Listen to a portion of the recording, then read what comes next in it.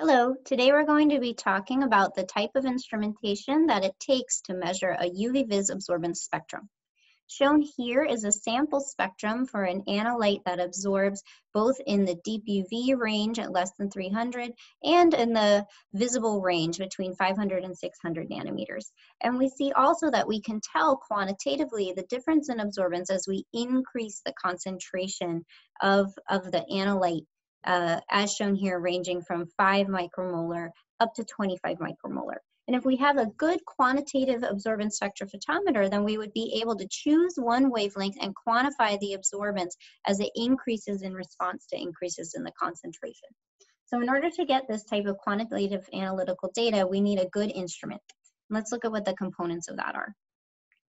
Any UV-Vis instrument is going to have a light source, whether broadband excitation or a single wavelength, a way to select what wavelength is going through, and then once that wavelength goes through to the sample, as shown here in a cuvette, then whatever light is not absorbed will finally reach the detector. Once at the detector, it needs to be converted from photons to electrons so that we can digitally quantify it for a computer. Today, we're going to discuss in detail the types of light sources that are available, the types of sample holders, and the types of detectors. The monochromator was already discussed when we talked about atomic spectroscopy earlier. All right, so as we look at what the options are for light sources for molecular spectroscopy, we think that the ideal type of light source would be one that is bright and uniform across all wavelengths, meaning that it emits at an equal light intensity across all wavelengths in the UV-Vis spectrum. It should also be stable over time as opposed to fluctuating. We don't want any of these fluctuating lamps like when you're sitting in a restaurant and the light is buzzing above you. You don't want that when you're trying to make an analytical measurement. You need a nice stable light emission. And we'd also like it to be inexpensive so that we can afford to replace it when it breaks. No one light source meets all of these criteria. And so in reality, we end up having to choose between them and prioritizing different parts of these ideals depending on our application. So the most common light source that is used for UV visible spectroscopy is actually a combination of two light sources. When we want to look in the deep UV less than 300 nanometers, we use a deuterium lamp.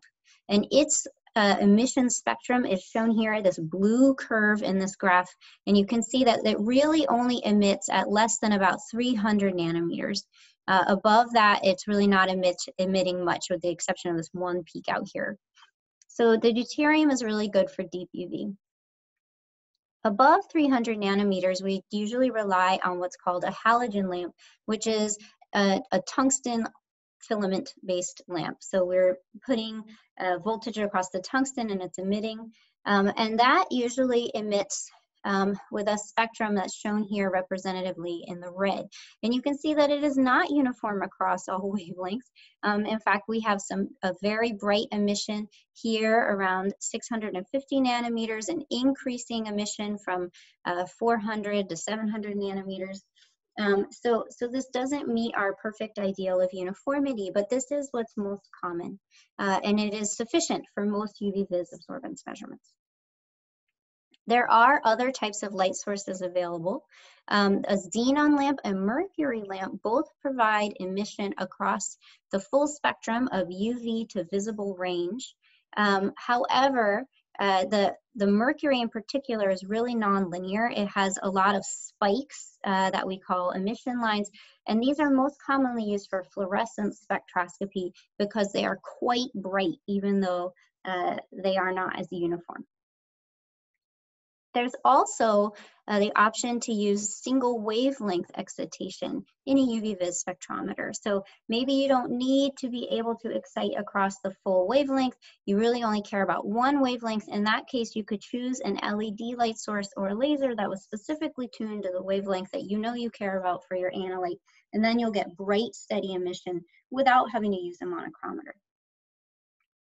So my question to you at this point is, for a generic UV-Vis spectrophotometer where you don't know yet what analytes you're going to be putting in it, would you rather build it using a single wavelength light source like an LED or a laser, or a broadband light source like the deuterium halogen lamp that we talked about before, or say the xenon lamp. Which one would you choose? So you can pause the video and think about that for a moment. Okay, and so if we think it through, the answer is that you're probably better off building your generic UV-Vis spectrophotometer with a broadband light source. And that way you can easily switch between samples without having to change your light source, because you know you'll be able to excite it no matter where, no matter what wavelength it absorbs. And it also enables you to easily collect a whole absorbance spectrum, scanning across all the wavelengths of absorbance. Whereas if you just had a laser, you would only be able to excite at that one wavelength instead of being able to collect a whole spectrum. However, by using that broadband light source, we do absolutely need now a tunable monochromator so that we can select what wavelength we're using to excite the sample. All right, so we've talked so far about light sources. Let's move on. Once the light has been emitted by the light source, passed through the monochromator, it now has to pass through the sample. Of course, most of our samples are liquids, and they can't just float in space. They need to be put into a container. And it turns out that the material we make that container out of can actually matter and affect our measurement. In particular, the most common materials to make what we call the cuvette, which is what holds the sample, the most common cuvette materials are made usually from inexpensive glass, like borafloat or borosilicate glass, or from plastic, which is even cheaper, and we can pump out thousands of these.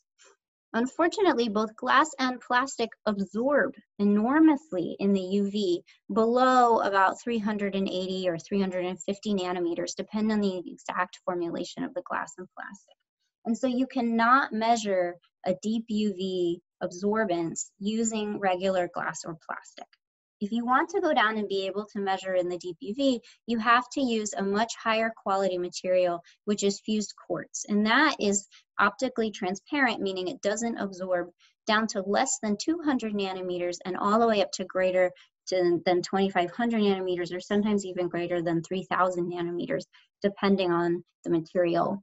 And so if you really need to be able to cover the full spectrum down to deep UV out to the IR, then you really have to use a quartz sample holder. All right, so the last piece, detectors. When we think about a detector for a UV-Vis, it's useful to think first generically. What is it that we're trying to do? And so here, as I mentioned earlier, we're trying to convert the photons that pass through the sample into electrons so that we can have digital data. Okay, a device that converts incoming light to electrical energy is called a transducer. So I ask you, what are the properties of an ideal transducer? You can pause the video and think about what you might want in terms of sensitivity, cost, speed, things like that. All right, so what we see is that we would really like obviously a high sensitivity. What that means is we want to be able to detect very small numbers of photons, or even a single photon, with enough signal to noise that we can tell that the number of electrons we get for one photon is different from just the background noise produced by the transducer. Speaking of noise, we would like it to have zero output when we're in the dark. So meaning if there are no photons coming in, we would like zero electrical signal. Now, in reality, that almost never happens. Again, as before, we'd like constant response over a wide range of wavelengths. So we really don't want our detector to be dependent on wavelength. We have the monochromator up front to select our wavelength with the light source. We'd like our detector to be able to respond equally to any wavelength coming in. And we would like our electrical current that's coming out to be linear proportionally to the amount of light that's going in. That way it's very simple to quantify, okay, double the current means double the light power. Now again, in reality, none of these things are possible to have all of them simultaneously. One reason, just one of many, is the fact that all transducers suffer a little bit from what's called dark current, which is an electrical response that you get even in the absence of incoming light. And it's often a response to thermal radiation, which is infrared radiation, meaning heat. So any type of heat emission near the detector can cause an electrical response in the detector that would show up as we would think that it was transmitted light. Many modern detectors, though not all, will automatically correct for this by determining what is the amount of electrical signal that's being detected in the absence of light and then subtracting that out from all of your actual detected light.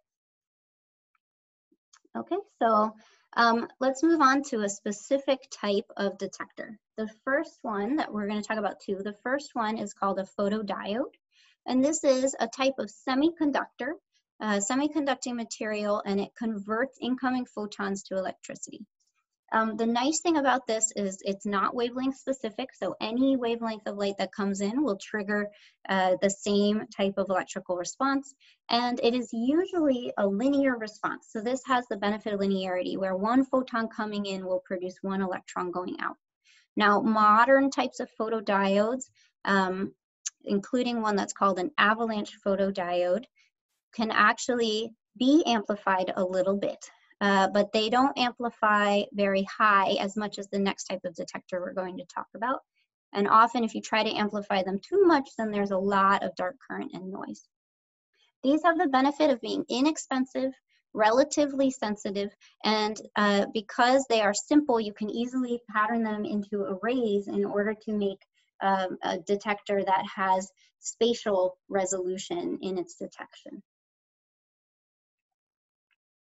All right, the second type of detector that we're going to cover is called a photomultiplier tube, and it has a slightly more complex way that it functions. Like the photodiode, the photomultiplier tube is not wavelength specific, so any wavelength of light coming in will trigger a similar electrical response. Unlike the photodiode, the photomultiplier tube amplifies the signal, hence the name multiplier. In fact, a single photon coming in can trigger 1 to 10 million electrons going out. So this is enormous amplification. And the level of amplification is quantifiable, and we call it the gain. So we'll say I'm operating at high gain or low gain, or you can even give it a number, like a gain of 1,000 or a gain of 2 or something. And what those numbers actually mean depends on the detector in question. So you can't, it's not a direct numerical conversion. All right, these are fast. So an incoming photon, the way that it works is here's the photon in yellow. It comes in and it hits this substance called a photocathode. And this is similar to what we had in the photodiode, where once an electron comes in, once a photon comes in, it produces one electron. So this photocathode has a linear response. So we get one electron from the photon, and then it hits this material called a dynode. And the dynode amplifies it. So one electron comes in and you get a few more electrons coming out. And then it hits another dynode and it gets amplified again, even more electrons. And then it hits the next dynode and get even more electrons. And so by the end, after a series of amplifications, we have over 1 million electrons for the one photon. And you can control the amplification by controlling the voltage across the dynodes. For this introductory analytical course, we don't need to know the details of this instrument. Other than that, we have an incoming photon is linearly converted by a photocathode to one electron, which is then amplified through a series of dynodes. Okay, and then finally, all this current goes out to the computer for detection. Okay, so PMTs, these are the photomultiplier tube, otherwise known as PMT. These are great at amplification of the signal. Now, unfortunately, they also can amplify your stray light and your dark current. Okay, so usually we have to do something to minimize the dark current when using these, or else it can overwhelm your system. Knowing what you know about what dark current is, maybe look back at your notes to see what causes it. I would like you to think, what could you do to minimize the amount of dark current in the system? So look back at how dark current works and then think, what could you do to minimize it? Okay, I'm going to assume that you pause the video to think about that. And the simple answer is that we often physically cool PMT. So since dark current is a response often to thermal radiation, by keeping the PMT cold, we can really make a big difference. And so you'll often hear something called a cooled PMT, and it's cooled either by chilled water or by an onboard refrigeration system. And we often are trying to get it down to below freezing, quite cold. Okay, so this is really the end of what we needed to cover. As a summary today, we covered all of the parts of a UV-Vis instrument, from the light source and the sample holder and the detector. And for more information on monochrometers, you can go look at the video on atomic absorption. Thank you.